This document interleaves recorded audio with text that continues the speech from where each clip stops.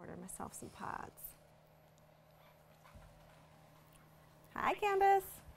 Hi, Allie. Hi, Georgia. How are you both? Great. How are you? Doing well, thanks. Thank you so much for joining me. I appreciate it. Thank you. Yeah, it's great to be here. Thank you.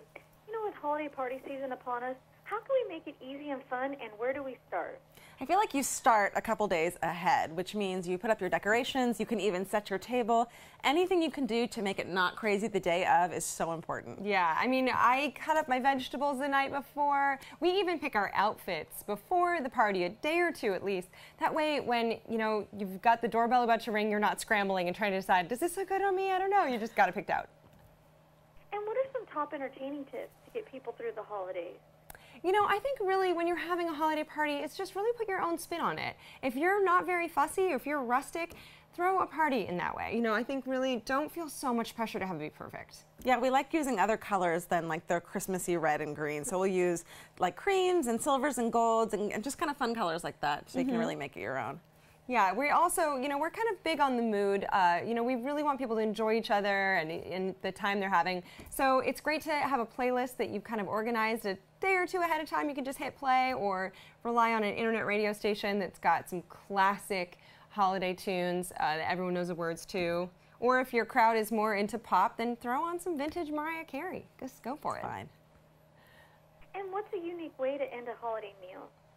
We love not kicking everyone out, instead giving them a choice of a coffee or tea or even a coffee cocktail. We're really into those right now. Yeah, we're kind of obsessed with our Nescafe Dolce Gusto machines. I use these every morning, but also at all of my parties, I always have this out, and I have a bunch of pods to choose from.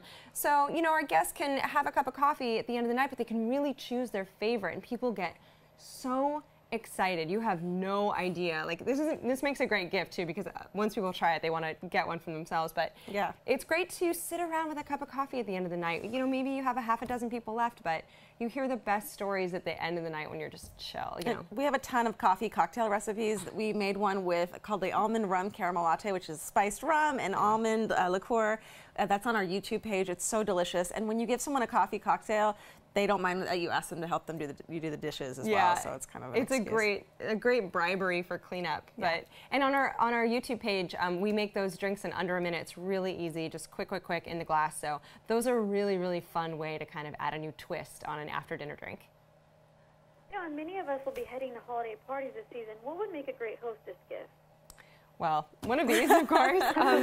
You know, but I'm always a proponent for shoot a text or a quick call at a time and just say, do you need anything? Because a lot of times, you know, the hostess might really need a bag of ice, and you don't need to bring a super expensive bottle of wine when she might need something a lot simpler. Yeah, we love to bring also, like, if you want to bring a bottle of champagne to pop right away and share so that while the hostess is busy getting everything ready, your guests are relaxing. So it helps set the mood.